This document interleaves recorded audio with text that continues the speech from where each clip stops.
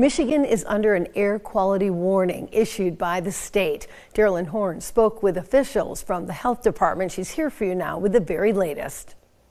That's right, Sherry. Normally we would be outside for a story about air quality, but we decided to stay indoors to play it safe because now the air quality index has most of Michigan in the hazardous category with some of the worst readings in the world. Detroit has the 4th worst, and Grand Rapids had some of its highest numbers in decades. So officials are recommending people to stay inside if you can.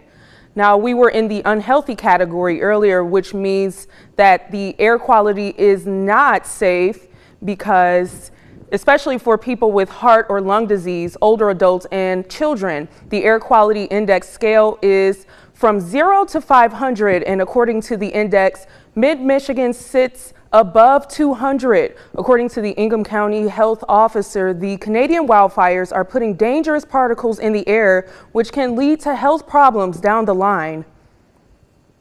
When you're outside, you want to reduce that, strenuous activity, exercise, hard work, because when you do that, you're going to be breathing harder, breathing in more air faster, and in the current conditions that we're in, that means you're taking in a lot more particulate matter that you shouldn't be. And those categories include people with heart disease, lung disease, people who are pregnant, children, teenagers, the elderly.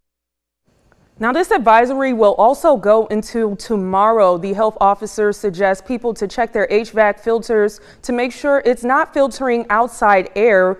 Wear masks when going outside and monitor the air quality levels in your area online. You can find a link to do that at WLNS.com. Sherry?